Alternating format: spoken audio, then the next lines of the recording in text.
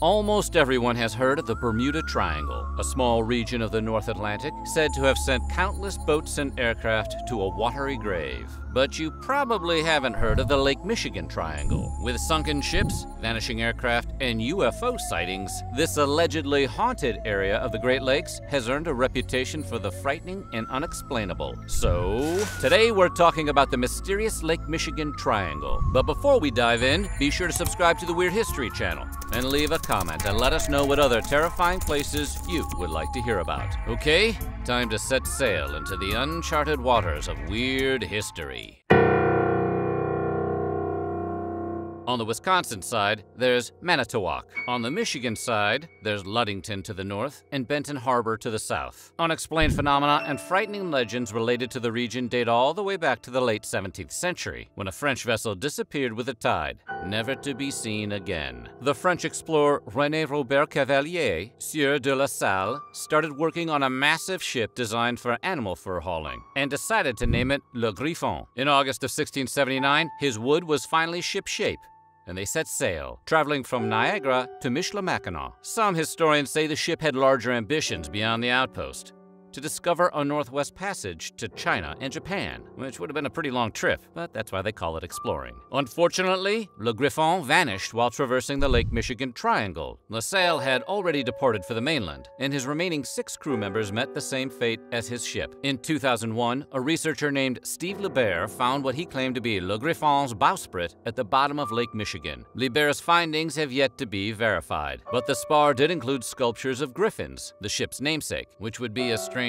coincidence. Sadly, the rest of the ship has never been recovered. 200 years later, the deadliest open water sinking on the Great Lakes would propel the Lake Michigan Triangle into infamy. In the wee hours of September 8, 1860, the wooden-hulled sidewheel steamship P.S. Lady Elgin collided with the much smaller schooner Augusta, which was loaded down with lumber and headed for Chicago. You really need to be extra alert during lumber season. Those boats don't exactly stop on a dime. Strangely, the smaller ship seemed untouched after the collision. The Augusta continued on for Chicago like nothing happened, as the Lady Elgin took on more and more water. Hundreds of sleeping passengers who had been partying all night received a rude awakening when the ship's crew began their evacuation efforts. Witnesses said shipmates did everything possible to cover the hole, including trying to plug it with mattresses, but nothing worked. The lake seemed determined to swallow the ship. 300 people perished as a result of the crash, including the Lady Elgin's captain, Jack Wilson, who spent his final hours saving as many passengers as possible. Built in 1870, the 132-foot-long, 3-masted schooner Thomas Hume was part of a fleet of ships that belonged to lumber baron and general old-timey rich guy Charles Hackey when it disappeared within the Lake Michigan Triangle in 1891.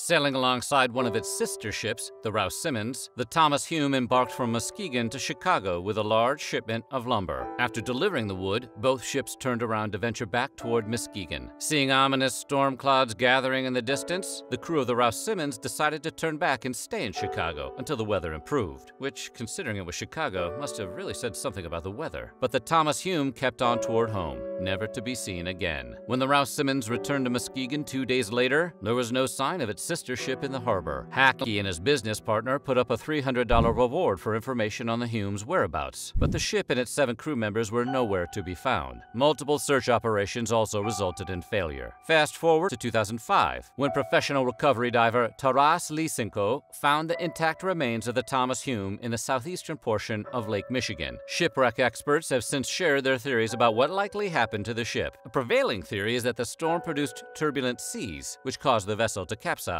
Should have waited out the storm at a Cubs game. And even though it had avoided disaster in 1891, the Rouse Simmons later succumbed to the Lake Michigan Triangle on November 22, 1912. Apparently, the Triangle operates under the same rules as the Final Destination films. The ship and its 16 crew members, including Captain Hermann Schunemann, decided to sail from Thompson, Michigan to Chicago, all to deliver a load of at least 5,000 Christmas trees. But the boat never made it. On November 23rd, the ship was seen flying a distress flag in clear conditions, which was eerie. That could mean anything from an injured crew member to an infestation of pirate ghosts. But when a rescue boat finally arrived at the location, there was no sign of the Rouse Simmons anywhere. Wreckage from the ship, including Christmas trees and Captain Schunemann's wallet, washed ashore in the following decades, temporarily transforming the beach into an especially obvious Banksy painting. Yeah, I don't get that joke either. But it wasn't until October 1971 that the Rouse Simmons was finally found by scuba diver Gordon Kent Bell Richard off the coast of Two Rivers, Wisconsin. In late October of 1921, the Rosabelle left High Island, Michigan, bound for Benton Harbor. But the ship encountered some kind of disturbance along the way, and its wreckage was found 42 miles from Milwaukee. None of the ship's 11 crew members were accounted for, and their remains were never recovered. While some people claim the Rosabelle met its demise during a storm, others believe it was involved in some sort of clash with another vessel. But considering no accidents were reported by any other ships in the area at the time, that theory doesn't hold much water. Hey, there are only so many boat jokes. You knew we were going to get to a water pun schooner or later. So what really happened to Rosabelle?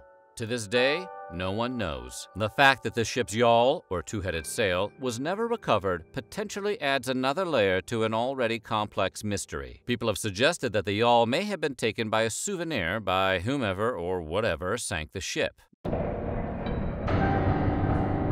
Just in case you thought that boats were the only things at risk in the Lake Michigan Triangle, consider the story of George R. Donner, captain of the coal-powered vessel McFarland, who vanished from his cabin on April 29, 1937. Days earlier, the McFarland had picked up a shipment of coal from Erie, Pennsylvania. The ship had no problems traversing the Great Lakes on its return voyage until it arrived in the Triangle. After successfully guiding his ship through rough, icy waters, Captain Donner retired to his quarters late on April 28th to get a few hours of sleep. When the McFarland's first mate knocked on Captain Donner's door as they approached Port Washington early on April 29th, there was no answer. The door to the captain's quarters was locked, so the crew searched the galley for their skipper, but there was no sign of him anywhere. This prompted the men to break down Captain Donner's door, believing he'd fallen into a deep coma-like sleep, or maybe he was totally hammered. Hey, he was a sea captain. Instead of discovering their captain inside sleeping off a massive hangover, the crew found nothing but an empty cabin. Captain Donner was never found, and the case remains as much of an enigma as it was in 1937.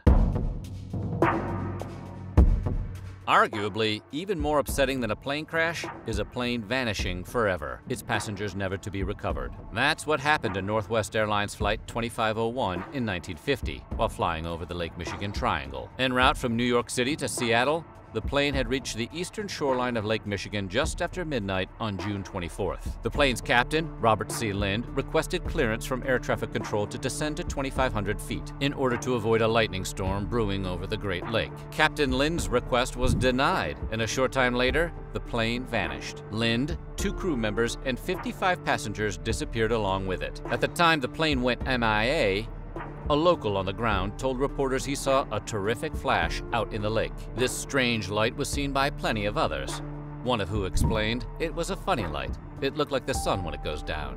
It only lasted a second and then was gone. These ghostly sights and sounds have led to speculations that something supernatural, even extraterrestrial, caused the plane to go missing. Sort of like that Stephen King miniseries, The Langoliers, which was better than people give it credit for. The worst commercial airplane disaster of its time, the disappearance of Flight 2501 remains mired in mystery. The only clues ever recorded were some bits of debris and scattered remains that washed ashore. Subsequent searches have failed to recover the aircraft. For a time, adventure fiction writer Clive Cussler funded an annual quest to retrieve Northwest Flight 2501 from its watery grave. But every year, the search team returned to shore empty-handed. Not even an old boot or a cartoon fish skeleton?